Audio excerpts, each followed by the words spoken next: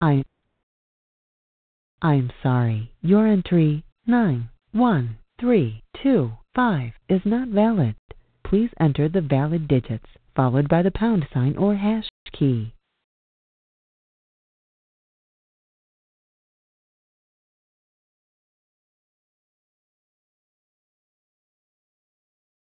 Thank you. The host has not yet arrived. If you are the host, please press the star key. You will hear music until the host joins and activates the conference.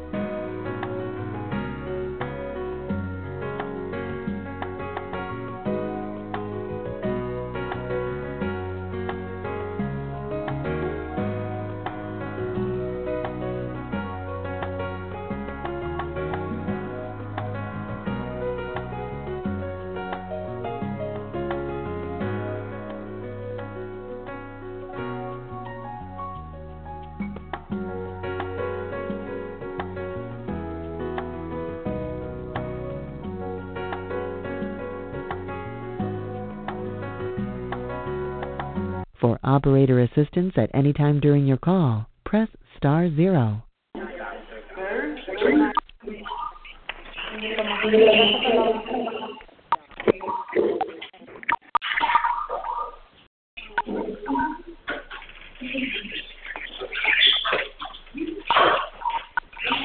The conference is now in silent mode.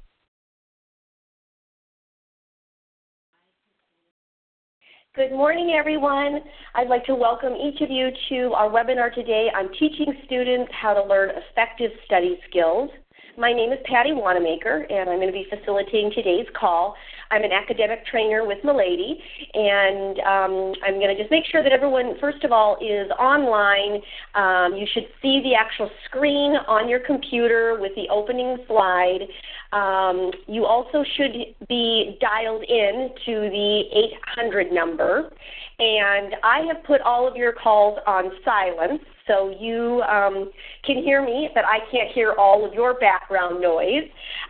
If you do have a technical challenge or you have a question, you may actually, on the right hand of your computer screen, you will see where it lists all the participants. You can raise your hand or you can ask a question. And Sally Munter is going to be my support person today. She is on the call as well. She will be available to answer any of your questions if you're having any technical challenges.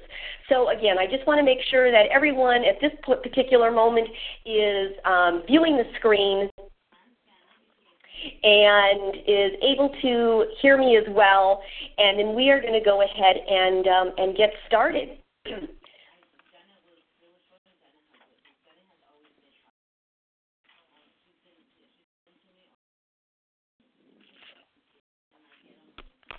All right, let's go ahead and do this. So again, today we're really focusing on teaching our students how to really learn the most effective study skills while they're in our classroom. And learning how to learn really should be the first lesson every individual is taught. It's a lesson that really might even be more important than what we learn in class itself.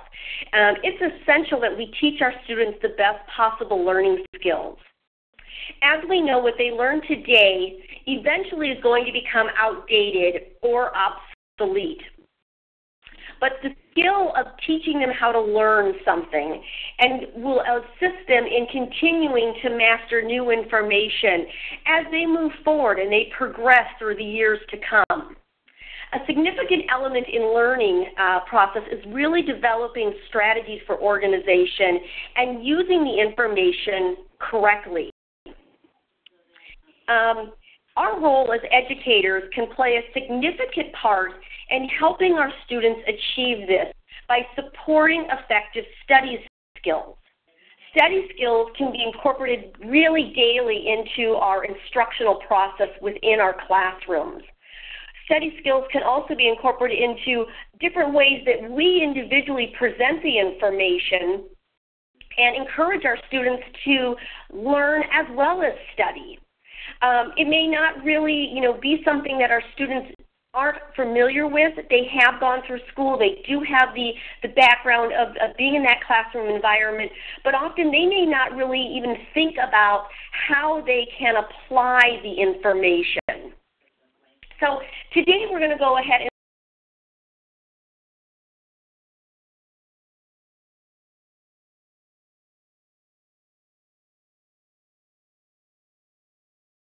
take a look at a couple. We're really the information processing system, and we're also going to review specific learning tasks that really relate to specific elements such as reading, note-taking, memorization, and organizing.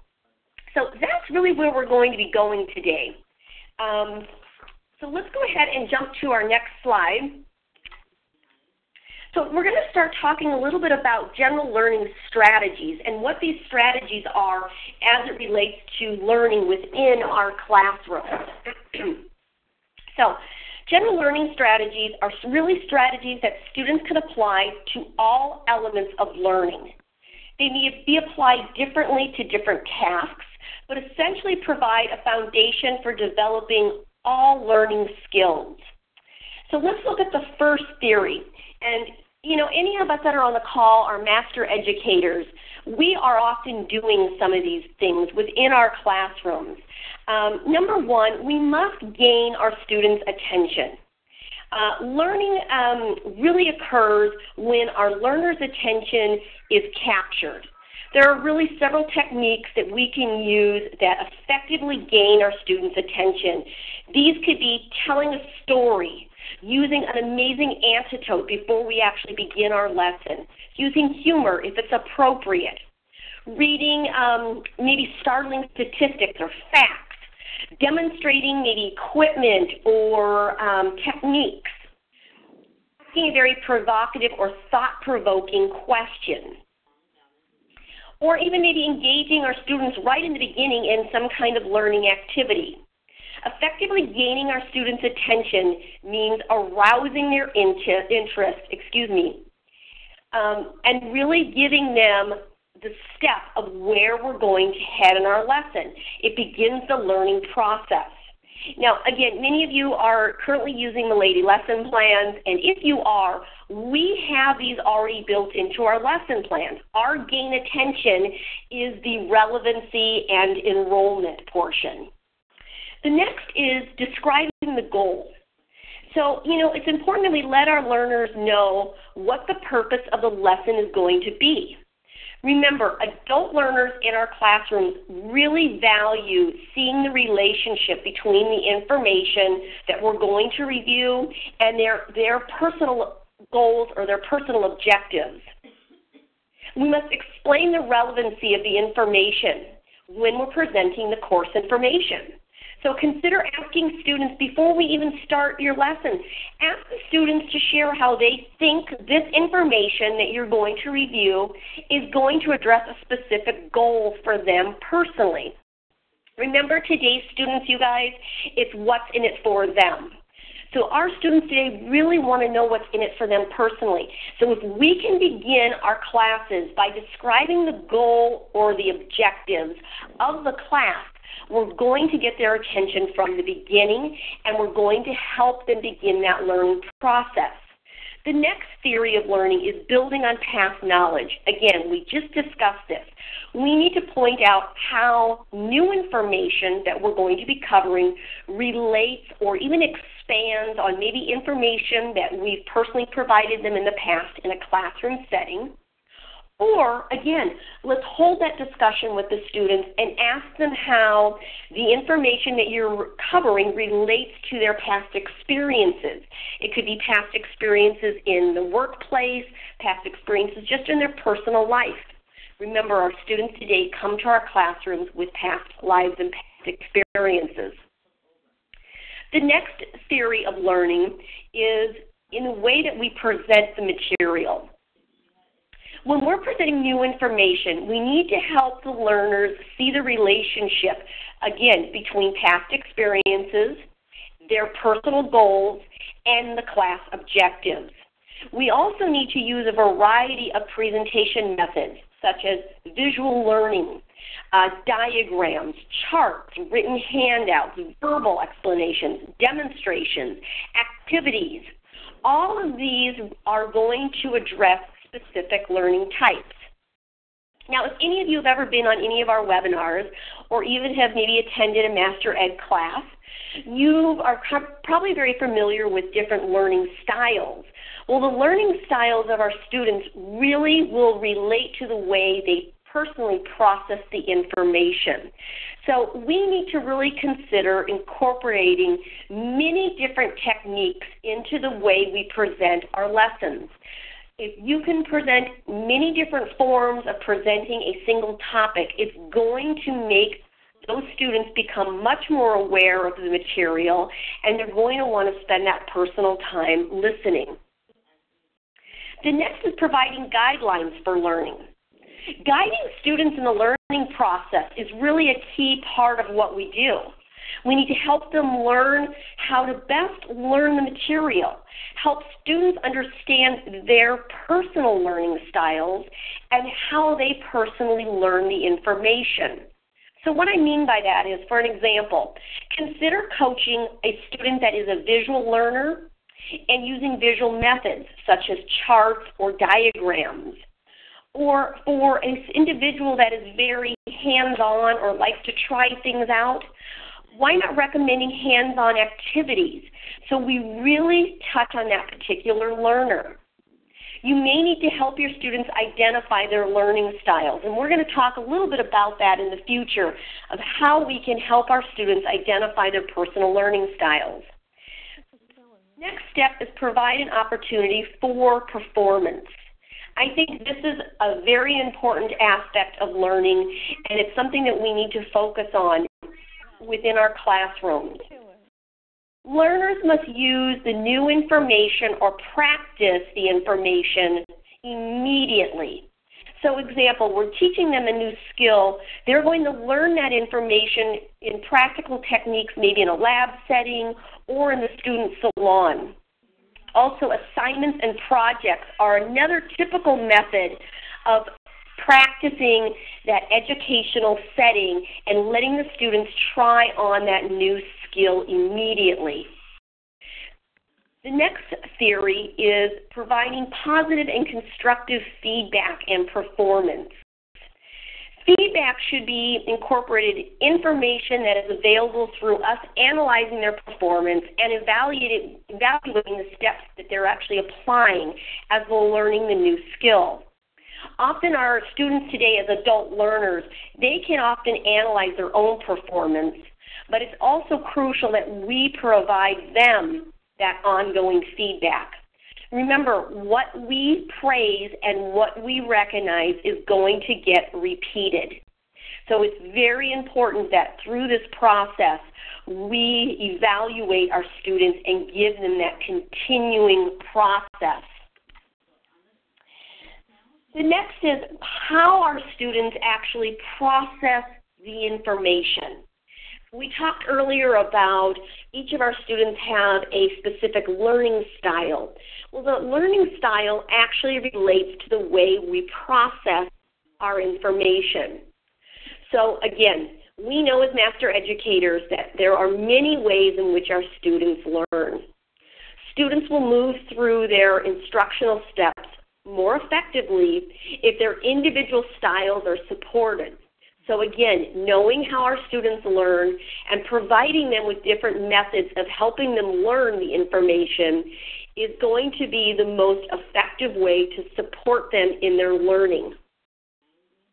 Study skills also will be better facilitated if we can incorporate learning information in that process. So we're going to go ahead and take a little look at some different ways in which our students can actually process the information. Now, this may be a little bit of a review for some of us that have been to some of our Master Ed classes or even some of us that have been on past webinars. But we're going to get through the information, and I think it's really important that you reflect, if you're already aware of these concepts, reflect in your personal classrooms what you do with the information and how you support your students with the learning process. So we have the auditory student. The auditory learner is really the individual that's going to learn best through traditional methods of teaching, such as lecture or discussion. They use verbal input really effectively. Although reading usually isn't such a visual sense, it may be an effective approach for these students because it involves language. Maybe they're not visually seeing it or hearing it, but they are seeing the words which relate to what they are comfortable with. They follow verbal direction really well. Usually they're good at memorying of things, especially verbal information. These students often may need to repeat things a couple times before they have that process of retaining the information. This type of learner really is going to enjoy discussions in your classroom. They're going to enjoy CDs, audio tapes, stories, any kind of activities that really involve verbal communication. Next is our visual learner. Majority of our students in our classrooms are the visual learner. The visual learner really learns best by seeing examples, demonstrations, visual media such as videos, film clips, PowerPoint presentations. The information is most effective because it is presented in a visual form. The visual learners like to read. They like to visualize techniques. They learn traditionally best by diagrams, charts, maps, and using computerization and allowing them that time on the computer. The next is our kinetics. These are individuals that like movement. They are learners that learn best by physical involvement. They learn best by doing. These students are great with the hands-on portions, but even just the physical movement in the classroom. So when we're working with these students, having them teach each other is a great way of them learning the information. Participating in games, role-playing. This student is going to learn most effectively through role-playing, dramatizations, skits. The key here to this particular learner is they need to move around while they're studying. So in the classroom environment, if we are studying, making sure that we're getting these students up and getting them out of their chairs is going to, believe it or not, help them process the information that they're learning. Next is our tactical learner. These really like to manipulate different objects and learning methods. They like to touch. They like hands-on approach to learning. They do things best when they have a personal connection to the learning experience. They really like rehearsing the information. They like projects, and they really learn best through activities such as creating things, building, physically drawing, or even writing. These are the students. It doesn't necessarily mean that they have to be hands-on demonstrations, but they physically need to be in touch with the information.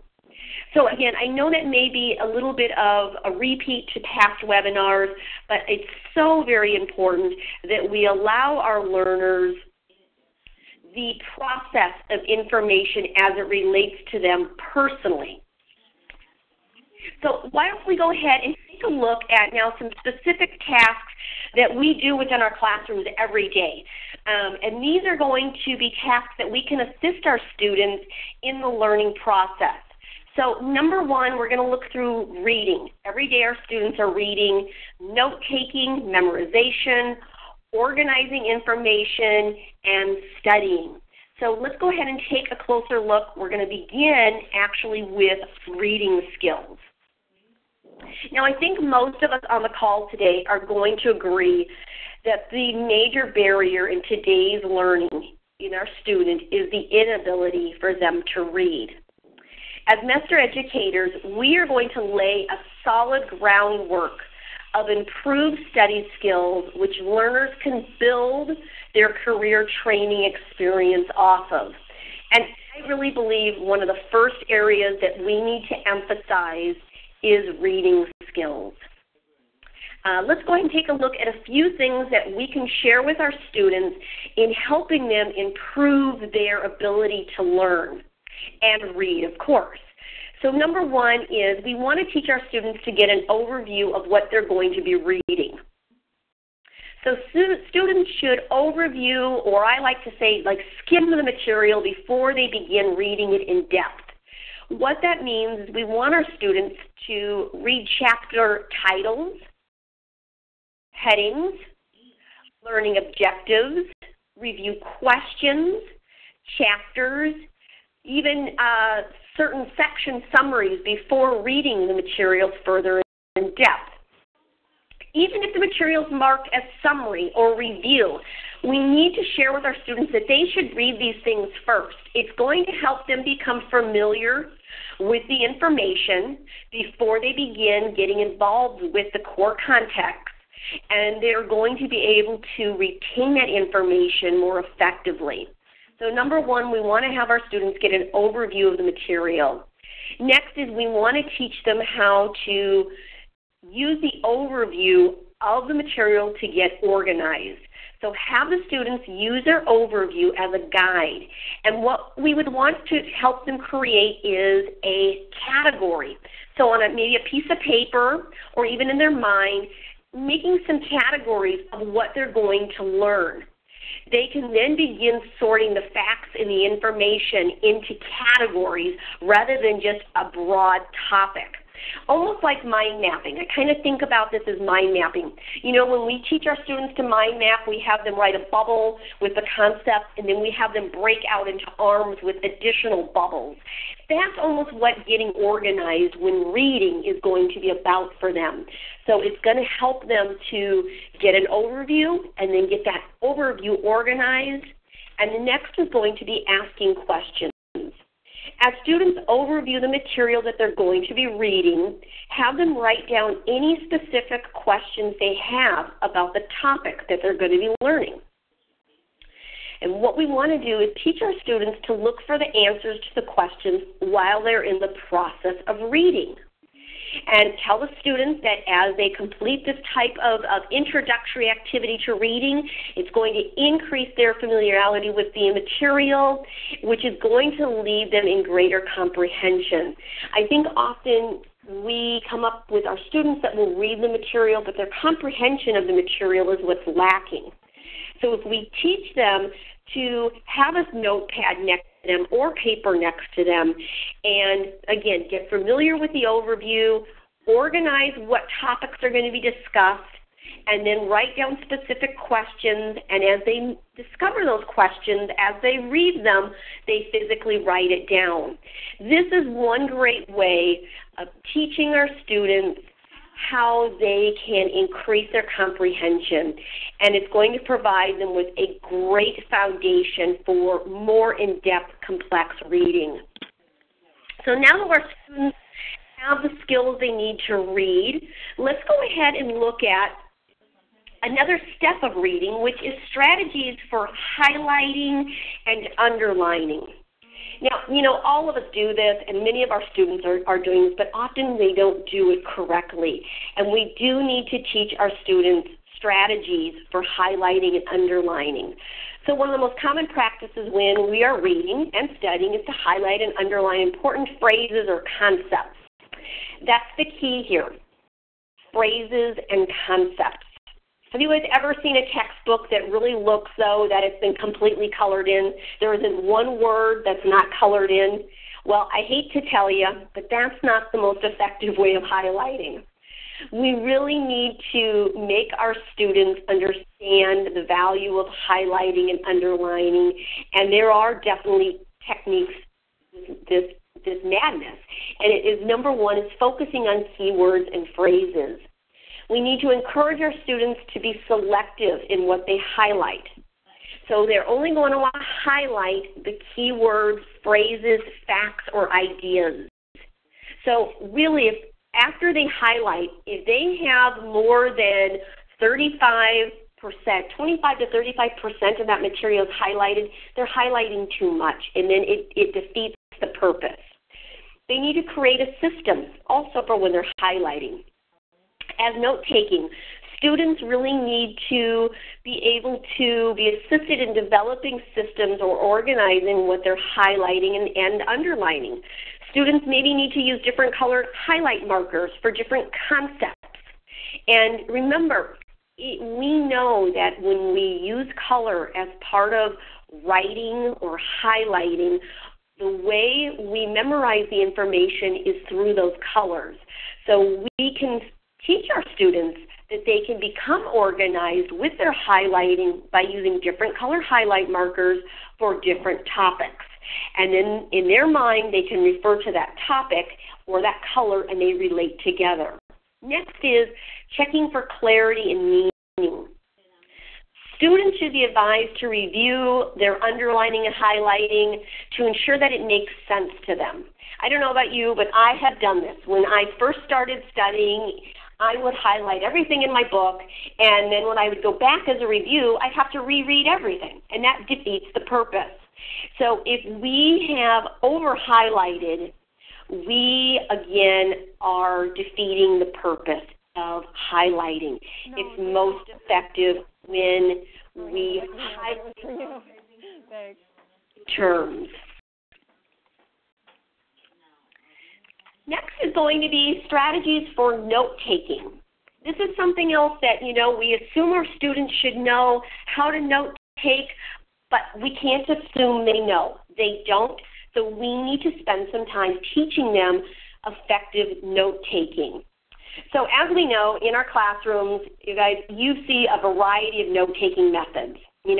We have traditional note-taking, which is the bullet point note-taker. We have the student that likes to mind map or doodle while they're taking notes.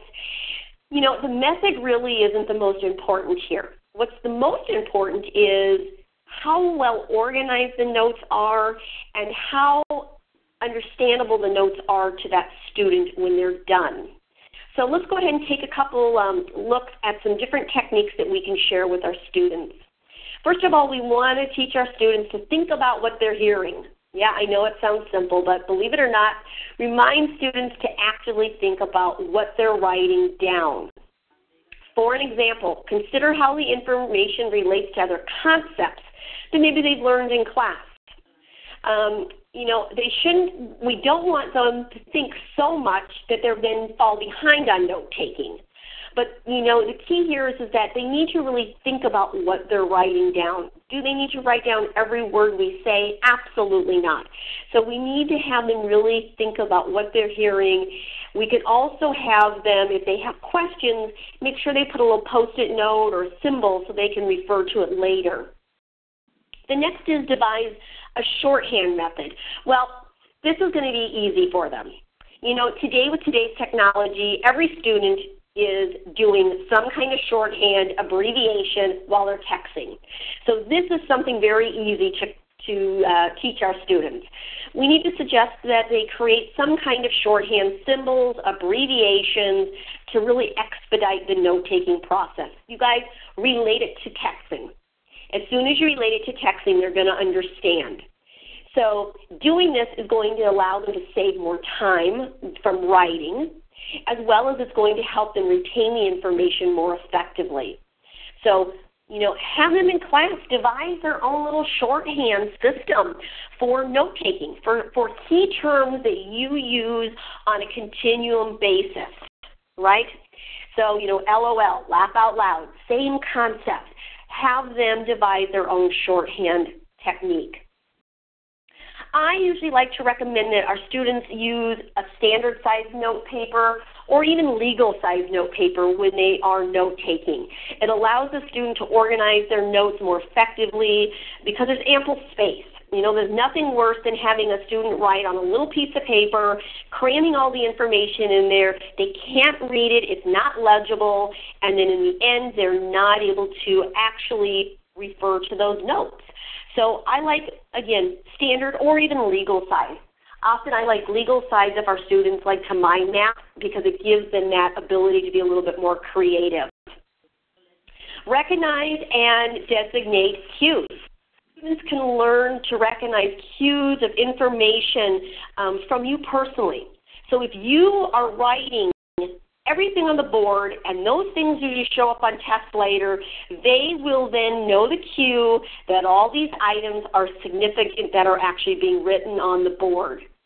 Also, sometimes you can change your voice. A change in your voice sometimes emphasizes a cue that this information is important. So we need to teach our students to recognize and be aware of consistent patterns or cues in the classroom. The next is clarity. Encourage your students to ask questions. If something is unclear to them, have them ask questions. Now, you may want them to park it in the parking lot and then ask it at the end of the class. I know some classrooms I've seen real effective is a question board. And the students will write down the questions they have and they'll put it on a Post-it note and then they'll go to the wall and place it on the wall. And then you as the educator, when you feel it's time and you want to answer those questions, you can pull off the notes off the wall and then provide that clarification. So it's important that we encourage our students to ask questions. More than likely, our students aren't asking questions because they're not comfortable raising their hand in a classroom setting. So sometimes if we can have them write down the questions on a note card, a scrap piece of paper, forward it up to us, we can then answer the questions in a comfortable setting for them. Next is our discussions after we've taken the notes. So if note taking is not part of the discussion in your classroom, ask your students to wait about it till the end of the day, and then maybe you as a team have a discussion on what notes were taken and have them review their notes. It's an opportunity for them to reflect back on what were the key points that you've discussed. Next is record main points. Suggest that our students begin writing down the main points of the lecture or the material that you're going to be presenting your classrooms. I'm assuming that everyone on the call begins your classroom with the objectives. You guys, I started my webinar today with the objectives. And my objectives, again, were identifying the general learning theories, understanding how we process the information, and then we are reviewing specific learning skills. So I started out my webinar, and I always start out all my classes reviewing what the objectives or the main points are. So if you're not doing this in your classrooms, I would really encourage you to start your day out by reviewing what the objectives are for your day, and have the students write those down. And it's a great way of them to start organizing and note-taking based off of your objectives. Because when the day is done, even though I know sometimes we get sidetracked in our classrooms, when the day is done, we have the objectives that we want to meet. When the day is done, I want these learning objectives that I just shared with you to be accomplished. So it's really important that if our students can write down these learning objectives and then fill in the information as they go along, that is when the learning process is going to take place. Next is fill in the blanks. So after we've recorded the main information, we want to encourage our students to fill in any blanks. And this sometimes could even be when we're reviewing at the end day. You know, you go back through the main points. We always do in our classes, Master Ed classes, we always say, you know, did we accomplish what we wanted to today? And then we do a review. This is a great way of having your students fill in the blanks that they've missed along the way. So filling in the blanks. Having an organized system, again, separate note-taking.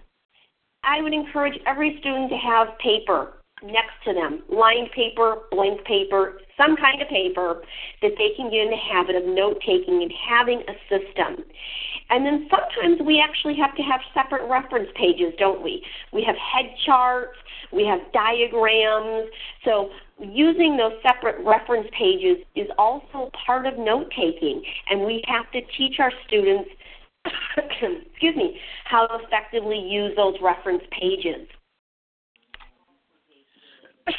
Pardon me. Next, we're going to talk about strategies for organizing, memorization, and learning.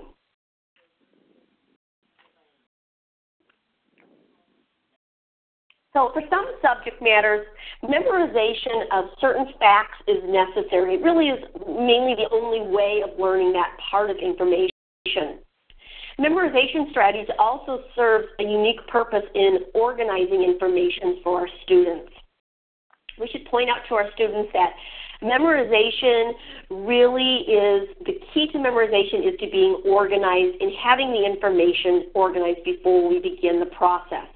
So what I mean by that is an example. If a student decides to maybe use flashcards to help them organize important facts, we need to teach the students that they need to have those things completed beforehand. So, you know, getting the information onto the note cards would be one concept. So being organized before they begin the process of memorization. Also, it's important that we use different techniques because, you know, as our learners have different styles of learning, it's really effective if we can use a variety of techniques or a variety of methods being combined together, which really encourages them to be creative and invent their own methods, their own systems.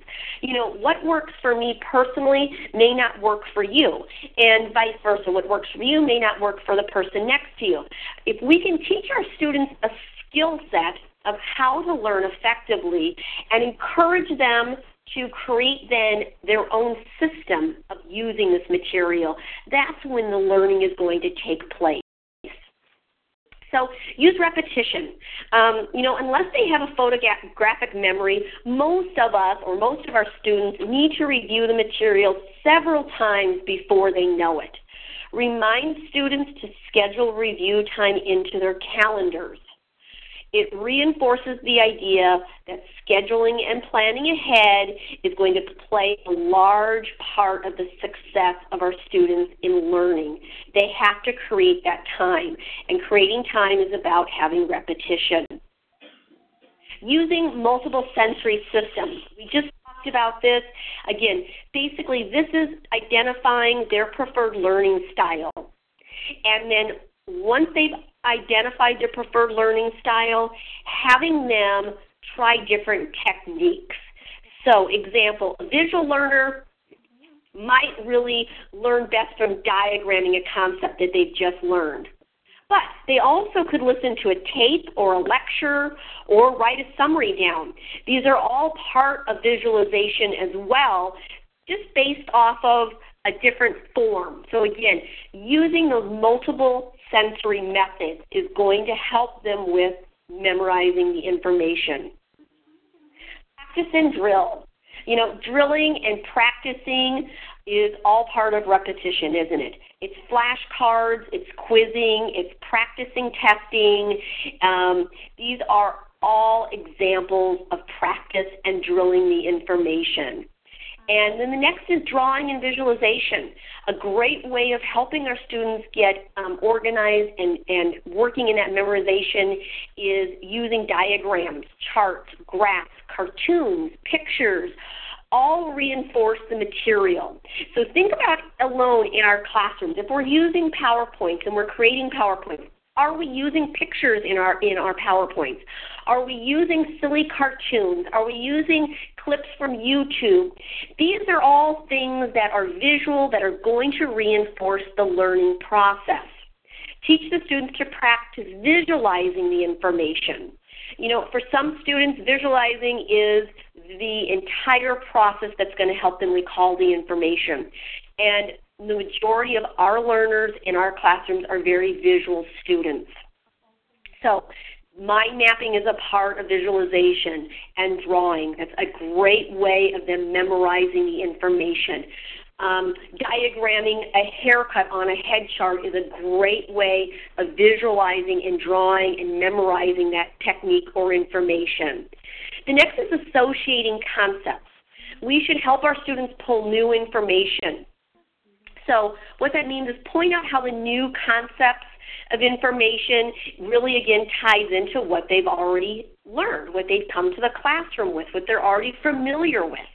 So this is a great way of associating concepts. Sometimes we call these concept connectors, and this is, again, another way of helping them memorize.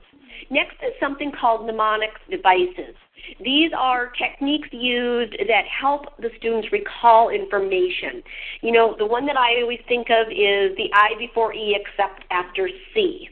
And you guys, I'm 45 years old, and still to this day, when I'm writing certain words out or typing certain words out, I say I before E except after C. Now, I learned that probably in grade school, and over the centuries, I'm still using it.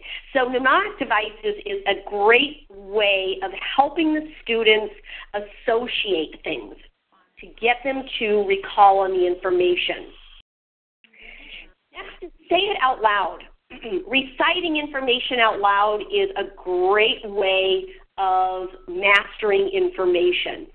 I know you as educators do this because I personally do this. Even before my webinar today, I recited and went through and role-played and said my lesson plan out loud. I do this every morning before I teach. Usually it's in the shower, but I do it. So we need to keep help our students understand that they need to sometimes say it out loud.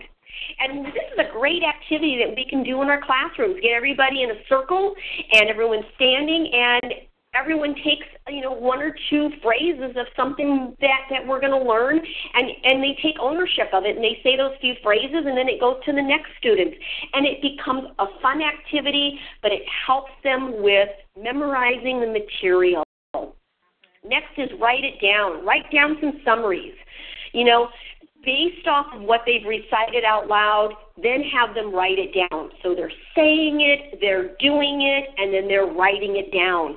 It's a great way of memorizing the information. And the last is pretty simple. It's just do it. We have to get our students in the habit of trying on these new skills and doing it. That's how they are personally going to master.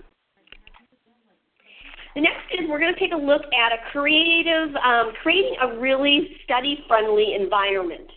And these are things that we can apply into our classrooms, and these are also things that our students can take with them. So number one, our students need to feel a very friendly environment. And, it really depends on their learning styles. It depends on their tolerance for different distractions and stimulation within the classrooms. So these are all very personal. But number one is, using an effective physical environment. Teaching our students that they are in control of their learning environment. And, the seating should be comfortable. The lighting should provide bright illumination. It shouldn't be glaring. It shouldn't be dark. They should have a desk space that they can make as their own, that isn't cluttered, it's not crowded. They also should consider ergonomics. It's a way of, them sitting comfortably with their feet flat on the floor, elbows and knees flexed, usually bent. I think it's about a 90-degree angle, I would say. Elbows should be close to the body. These are things that help the body feel comfortable in the learning process. Take breaks is another thing. We need to teach our students that they should be taking short breaks while they're studying. Getting up and moving around actually helps stimulate the blood flow. It prevents fatigue, and often our students are not doing this enough. We aren't doing this enough in our classroom, so we need to start getting our students up and taking few-minute breaks, 3-minute breaks. Get them up out of their chair. Remove distractions. All right. You guys, today our students are multiple taskers, right? They multitask. These are the students that have the iPods on, they're texting, they've got their workbook open, they're IMing, and they're Facebooking all at one time. And I personally think, oh my God, how can they learn that way? Because I personally can't, but they can. So, we have to teach them that we can remove certain distractions, but, to some students, they can listen to music. Some students can, have their computer on and it's not a distraction. So we need to be flexible with removing distraction. This really is about a personal preference and having them identify their personal distractions and what they can learn under. I think one of the most important is the biorhythmics. Having the students identify, are they a morning or are they an evening person? Each individual is different when they're the most alert, when they're the most creative, and when they can concentrate. And it's important that we teach our students to have them evaluate when is the most effective time for them to study. I am a morning person. I do my best studying personally in the morning. And you know what? After 5 o'clock, I am no good. I do not want to sit at the computer and study. I don't want to sit at my desk and study because I'll read it about 200 times and have to read it again. So I know I'm a morning person. So we need to teach our students to identify what is the best time for them to study. We also need to teach our students to create a schedule, based on assignments, their prime time for studying, what other demands are put on them, but having them create a schedule and penciling in when they're going to actually designate a studying time. The next is being organized and prepared. There's nothing worse than going to sit down and study and you don't have all the material that you need. So we're going to teach our students that everything they need should be at hand: pen, paper, Post-its, highlighters, whatever. Everything should be organized. I actually personally have a little like carry tote. It's just a little plastic caddy that I have all my stuff in, and that's what I use when I'm going to study. And I've got it all right there. It doesn't matter what desk I'm sitting at, but I have it. And then use task-specific techniques, and we're going to look at those in just a few minutes. But again, it was about reading and note-taking. Those are things that we really can teach our students to be conscious of and to utilize while they're studying. When it relates to studying habits, many of our students suffer from something called learning book anxiety. It causes them to relate to something unpleasant that's taken place with them in a previous classroom environment. It could be related to homework. It could be related just to the classroom environment itself. The key for us to help our students break through this anxiety problem is to teach our students how to relax and how to prepare to study. So let's go ahead and take a look at some different study techniques that I think will help them. I often actually think it's a great idea to create a little checklist for our students and have them use this to help them be prepared to study. So number one, take charge. You know what? We have to teach our students that they must be personally responsible for their own learning. It goes back to being accountable. We are there to guide their learning experience. The institution is there to provide them with the education, but ultimately it is the student's responsibility to take charge. So we need to have them take charge of their personal learning experience. We also want to have them define personal values. Students really need to establish their own personal values and principles as it relates to them personally. Set prioritizing and prioritize goals. Have students decide what's important to them personally in their career. Have students prioritize their goals. And you know what? Do this in the beginning of class with them and make them take ownership of it and use this as a tool to reflect back on why they need to be accountable. Next is just show up. Share with your students the value of missing class. What happens when they miss class? It's a famous statement that 90% of life is just showing up. Think about that. 90% of life is just about showing up.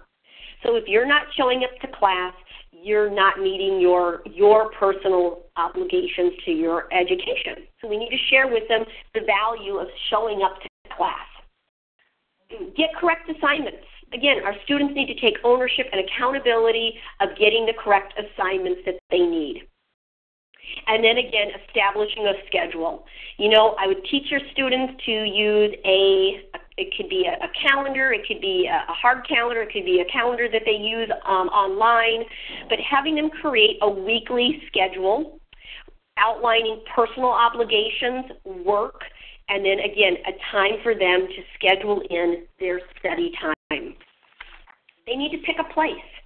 It's important that our students have a place of their own that they can set aside and they can go and study to. Again, it should be comfortable, it should be a good chair, it should be a desk. It's not laying on the bed or on the couch. It's actually having a designated place to study. Stand up and look away. Again, it gives the students time to let them physically get up, let their mind wander for a few minutes, and then get back to it. In our classroom settings, these are little energizers.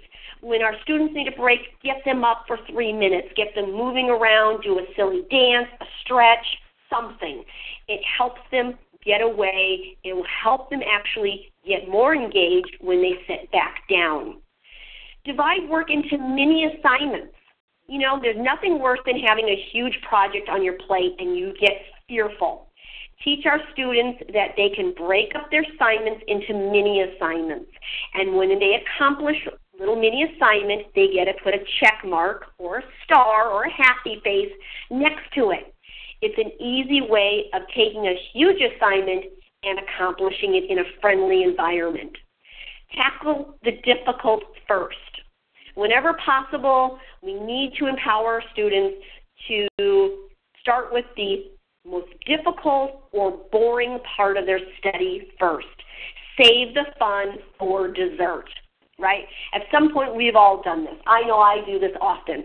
I will start with the easy, fun stuff, and then I will lose sight, and then I have the heavy stuff I have to accomplish. And what happens? I become frustrated. I might miss a deadline, and it's not effective. So you know what? The key here is tackle the difficult first, and then do the easy stuff for last. It's the dessert. And then last is, you know what? We have to teach our students to reward themselves. When they are done with their studying, it's important that they reward themselves for their accomplishments. We do this in our classrooms. What gets praised and recognized gets repeated. So if our students can praise and reward themselves for good study habits, it will get repeated. So let's take a quick look at how we can take this to the classroom. We're coming down here to the end. We've covered a lot of material, but I'd like for you to think about how you can take some of this information into the actual classroom setting. So learning style preferences. Again, we know that our students have specific ways and styles that they like to learn best, the most effective. So we need to teach our students to identify their learning styles. How do we do that? There's a couple different ways. Number one, there is a questionnaire in our Master Ed book that talks about multiple intelligence, and they do a little self-questionnaire. Some of you have already heard me talk about this. I think I mentioned it on the last webinar. But if you don't have that, your students can go online. There are a million different learning style preference questionnaires, if you will, or assessments that are online. So your students can go online, and it could be a homework assignment. Let them do it online. Let them discover their learning preference. Because if they know their learning preference, they then can take ownership of how they have to receive the information. Remember, we learn the information, we process the information. It's related. So that's a great beginning thing we can do in our classrooms. Internet research, this might be a fun little side project, but once they've identified their learning, they can go in and then type in their learning type, and it will list all the ways that they can use to study most effective. So again, if they're a visual learner, they can type their visual learner in, the most effective study techniques, and it will list out a list of things that they personally can take ownership and do in their own life to most be effective in learning. The next is the syllabus or a calendar combo. Again, we need to provide our students with a schedule of what we're going to be covering and when we're going to be covering it. And we need to encourage our students to practice this thought process in their calendar.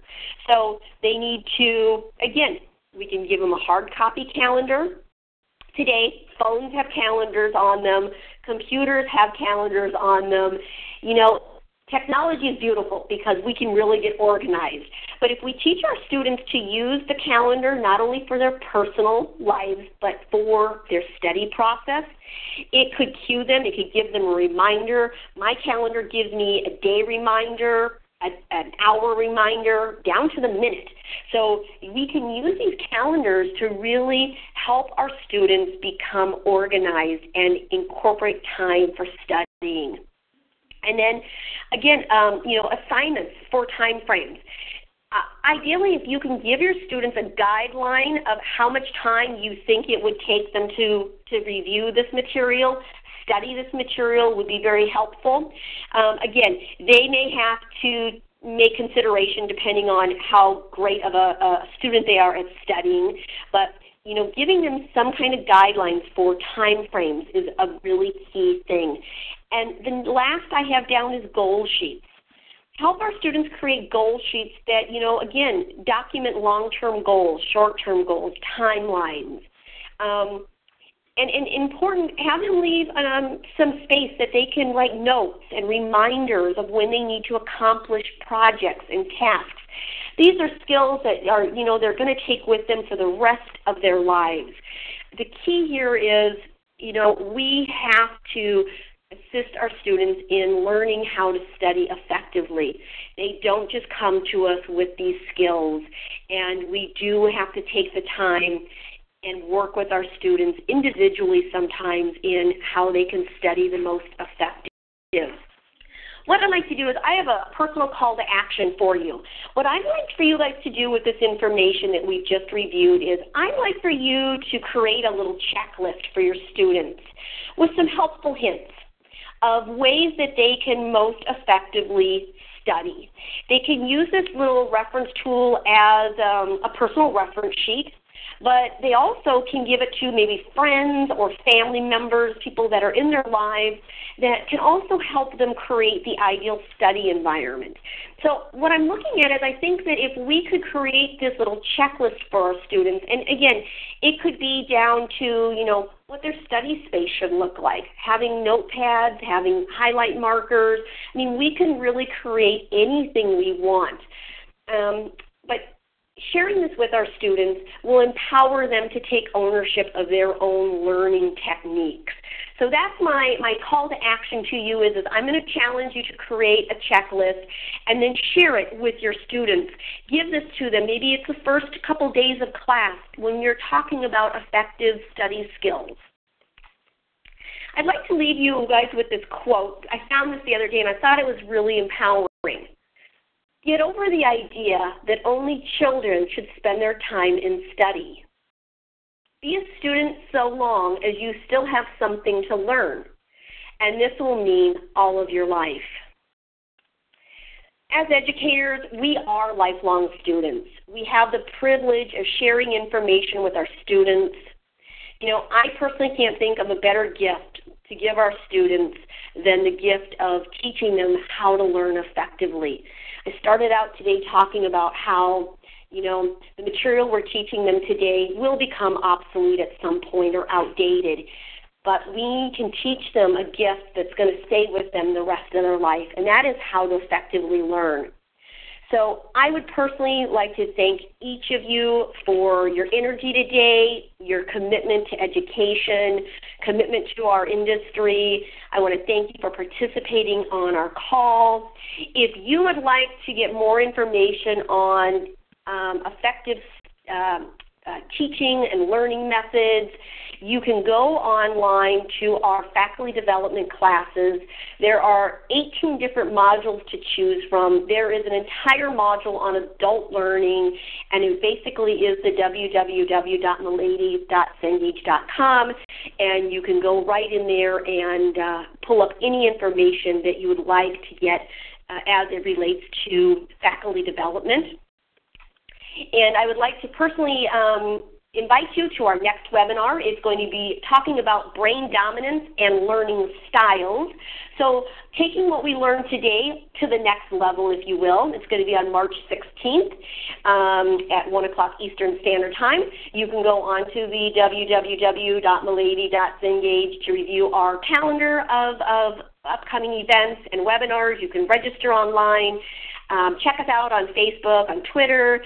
You guys, I want to thank you again so much for your time. I look forward to our next webinar together. Make it a great day and have a wonderful week. Bye-bye.